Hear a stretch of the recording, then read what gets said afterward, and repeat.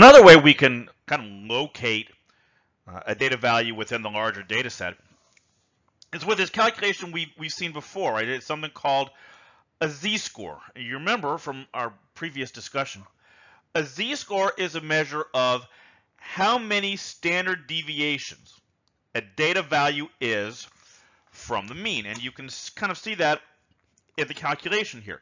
The way we calculate a z-score is we take x, which is our individual data value, and we subtract the mean from it. So what that gives us, right, x minus x bar, that's the distance from the data value over to the mean in either direction. And then to get the z-score, we divide that by the standard deviation.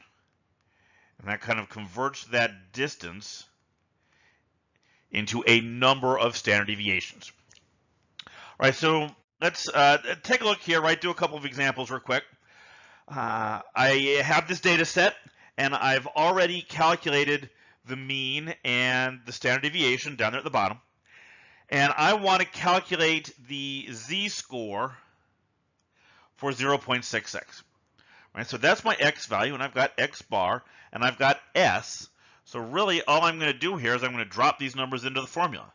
This becomes 0.66 minus 0.717 divided by 0.154, and you go to your calculator, you get that this is negative 0.370.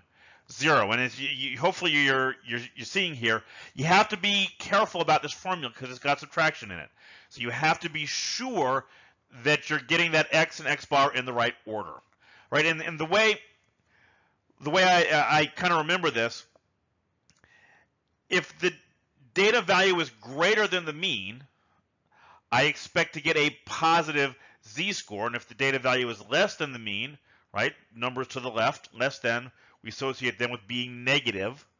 So for values less than the mean, I expect to get a negative z-score. And that's always a quick check that I do in my head, right, when I'm doing these calculations.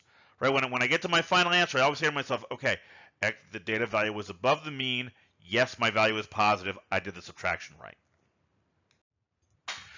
So now here, I want to go the other way, right? Again, I know the mean and the standard deviation, and I want to find a data value that is 2 standard deviations above the mean. So again, if you kind of try to visualize this, right, I've got my mean here, and there's one standard deviation up. There's another standard deviation up. I want to know where that point is, right? How far do I have to go from the mean to get 2 standard deviations away? Remember, this 2 standard deviations above the mean, that is the z-score. So all I have to do to get this, I'm going to go to my formula. I'm going to put 2 in here for the z-score. I'm trying to find the data value.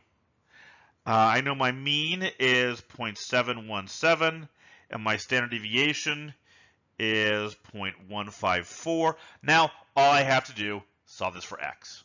Right, I'm going to multiply both sides by 0.154, and I'm actually going to hold off on doing the arithmetic for just a second.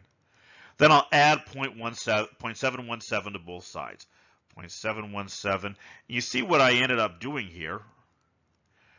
Right? I ended up doing exactly what I described. I took 2 times the standard deviation, and I added that to the mean. And if you do that, you end up with 1.025. I know some of you may be thinking, well, why didn't you just do that? Why didn't you just double the mean, double the standard deviation, and add it to the mean? Well, I want you to think in terms of doing this with the formula, because we're going to be doing this when we start talking about applications of normal distributions, for example.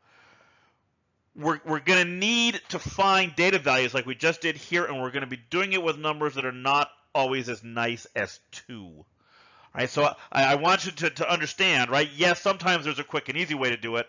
Sometimes we really are going to need to go to the formula and solve it to get the values that we need.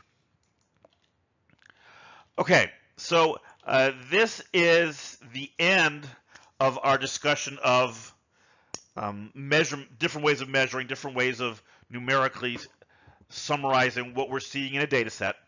We do have a couple more things to talk about in this section, though. One thing we're going to talk about, this is what we're going to do in the next section, is outliers. Right? We've talked about what an outlier is. An outlier is a data value that is significantly separated from kind of the main body of the data. And that's really vague in math terms. What do we mean by significantly separated? Well, in the next lecture, we're going to look at two different ways to actually quantify this and to determine numerically whether or not a data value is in a sense kind of out of bounds.